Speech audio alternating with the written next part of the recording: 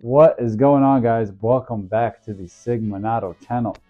My name is AJ, and this week's cigar journal is going to be a special one. I'm trying to get this video out to you guys for Thanksgiving, and hopefully I get it published in time, even though I just released 2 hours plus footage of my Cigar Humidor tour. I had to make sure I get this weekly journal out for you guys, and I hope you enjoy it. There are some sticks in here that are absolutely suitable for your Thanksgiving post-dinner cigar. These are some great sticks even for that. And don't forget, smash that like button before we get into this. Subscribe, check the link in the description. I'm gonna keep those links updated with the best deals for you guys, so keep a lookout for that as well. Without further ado, let's get into it. Kicking things off here with the Arturo Fuente Rare Pink in the Work of Art Vitola. This one has got to make up for that signature Vitola that I smoked the other week that ended up being a complete dud and I couldn't finish it. So I wasn't taking any chances with this one. I gave it a good dry box and probably left it in there for like a day and a half or so. So I was ready to light this thing up and have a good smoke. Now, when it came to the light up, I prefer to just toast it. But with these tapered foot cigars, you know, they really are meant to be stoked, so it needed some little bit of convincing, so I toasted it, but then I also had to stoke it as well. So I also decided to bring out the limited edition cutter and lighter by Prometheus. It's this Opus X branded stuff. I love the design on these. I got them for like a photo op to do with the other Opus X cigars that I have, but never got around to doing that yet. So I figured, you know what, they've just been sitting in the box, let me put them to some good use, and here they are. Anyway, that first third rolls in with tons of flavors. Of course, as always, Fuente always delivers with amazing flavors. There's no shortage of that. So it came through with a bunch of tangy, floral notes, a little bit of red pepper, some cedar wood in there as well. It's funny, man. It was pretty windy, and the wind almost took away my bands, and so I had to chase them down when I took them off. You know, I've got like a box full of bands at this point, and I'm trying to figure out what to do with them. I've seen some cool stuff being made out there, like ashtrays and other accessories, like carrying cases and stuff like that people are wrapping in cigar bands that look pretty cool. So yeah, I definitely got to figure out something to do with them. Anyway, in that second third, I had to cut it again to open it up some more, just because the draw was a little too tight. I always tend to do this with Figueroa shaped cigars. You know, they are made intentionally with that tapered head, so the draw gets really concentrated right there, which is great. So I tend to cut off the minimal amount at a time. So I decided to cut it again, and that's when it all clicked. That last slither that I took off, just opened this thing right up. It started producing tons of smoke, which I absolutely love. And in that second third, strength picked up big time, and some more spice and cedar kicked in as well. The floral notes were still in there, but they definitely took a back seat. And in the final third, it kind of got more on the woodsy side and some spice, and everything got a little bit more intense on that final third. So yeah, absolutely love the cigar. I just got to figure out what to do with those cigar bands, man. Sooner or later, I'll get around to it. So next up, we got the Plasencia Eduardo I. This is hands down one of my favorite Plasencia cigars. It's got to be the one that hooked me onto this brand as a whole. And I tell you, man, every time I have one of these, it is always an amazing experience. So that first third on this cigar kicks in with some earthy, some spicy, and some firewood notes. It was a little different than what I'm used to. I'm used to getting more like sweet and spicy notes from this. But this one felt a little bit more on the darker and smokier side of flavors. The one thing I love about this cigar is the retrohale on it. It's not harsh at all. It's so smooth, and I get so much more flavors when I do that. You know, you get more flavors every time you retrohale, but with this one, it's got to be my favorite every time. Kind of like a sweet and spiciness at the same time, like you would get from like cinnamon, and at the same time, it's got this bready flavor. So absolutely love it. And yeah, of course, it reminds me of the Don Carlos, which is definitely one of my favorite cigars as well. You know what? Actually, this cigar was probably a little bit too humid for me. But, you know, when I was picking out a smoke, it just jumped out at me, and I got excited to have one because I didn't really have one in a while. So I didn't have any time to dry box it. And I gotta mention once again, I just love the retrohale on this. It's probably my favorite retrohale on any cigar. But yeah, I'm a huge Plasencia fan. Yeah, as you guys probably already know by now. This and the Fuerte Solomon are really ultra cigar experiences. Just the premium cigar experience. If you want it, these are it for sure. And in that second third, I got more of those earthy and woodsy flavors. Man, this was such a long smoke as well. It started getting dark. You know, one thing I noticed about the flavors on this is it has this long lasting finish that really coats your palate for a while. Like I remember I can taste the cigar for long after, and I'm not even talking about while I'm smoking it, but even when I was finished with it, I can taste the cigar for long after. And yeah, eventually it did start getting dark outside. Seemed like it was quickly, but this cigar burned for a solid 2 hours. And into that final third, I got pretty much the same kind of notes as the second third.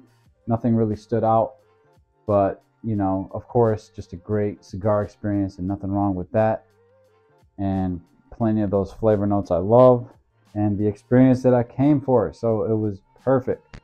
Love this cigar. And I got to make sure to dry box it next time I have one, because like I said, it was just a little bit too humid for me. Probably touched it up just a couple times, but it still burned great as well. So yeah, always an absolutely phenomenal cigar. Just make sure you got the time to light one of these bad boys up. Okay, so the next journal entry is going to be this Don Carlos in the Presidente Vitola. Now, I don't have to say much. You guys already know. The Don Carlos line is one of my favorites. I don't want to say it's my favorite because, heck, you know, it's probably my favorite right now. A couple months, I'll have a new favorite. Who knows? But yeah, anyway, right now, it's absolutely my favorite blend. Now, one thing I have to note is, you know, it's getting into those colder months.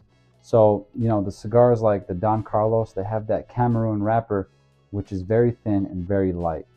So it's just something to watch out for. And you might run into some issues here, but I'm not going to spoil the whole thing just yet. Anyway, the first third kicks in with some spice notes, some woodsy notes, and some cedar. And the one flavor note I absolutely love, that cinnamon bread flavor that I get from the Don Carlos. Oh my God, this thing is just scrumptious. All right, it's yummy. And that ash is going perfectly so far in that first third.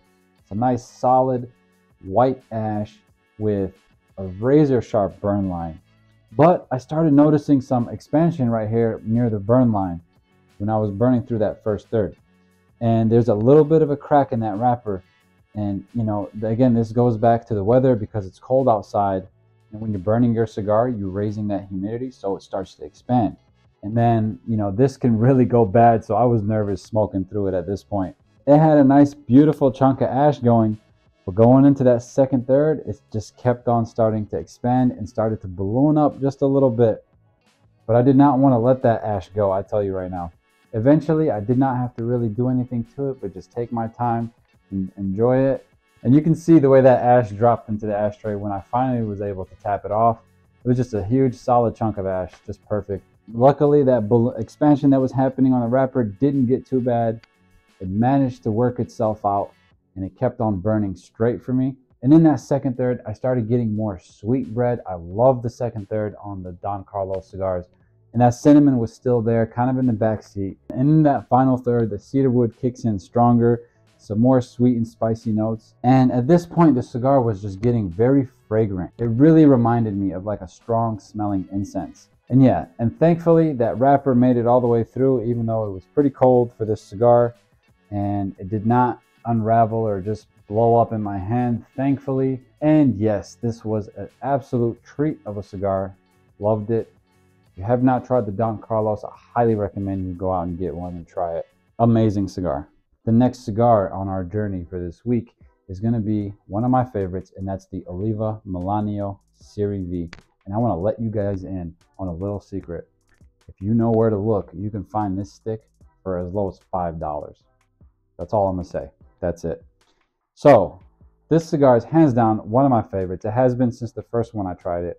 Okay, so let's talk flavor notes. In that first third, I was getting those nutty flavors that I'm used to with this cigar, kind of like cashew and almond flavors, as well as some coffee. And another thing I've come to expect from this cigar is a great draw every time, and that silky, oily smoke texture. Absolutely love it. So honestly, this kind of pisses me off because I had a full box of these, and this is the very last cigar.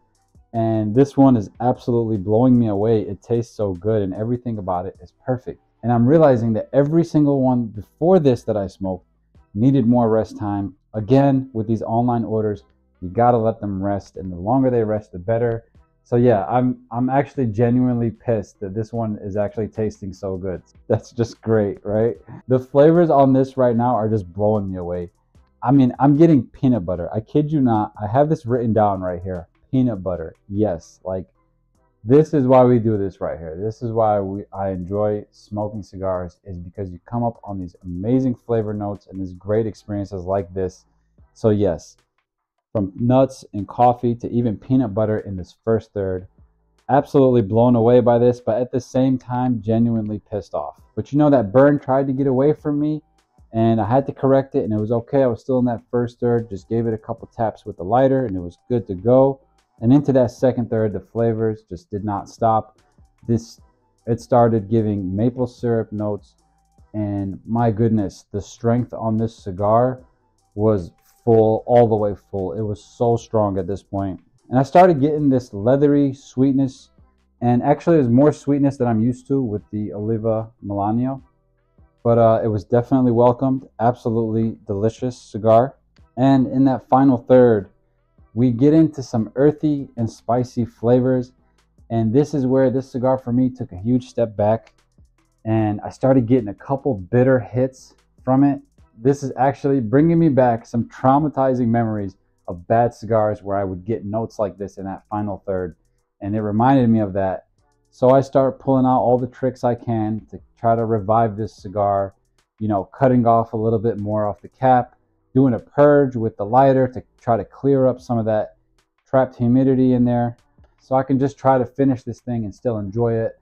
But at this point, once you're struggling like this with the cigar, if it just keeps going like this, it's pretty much just kills the moment.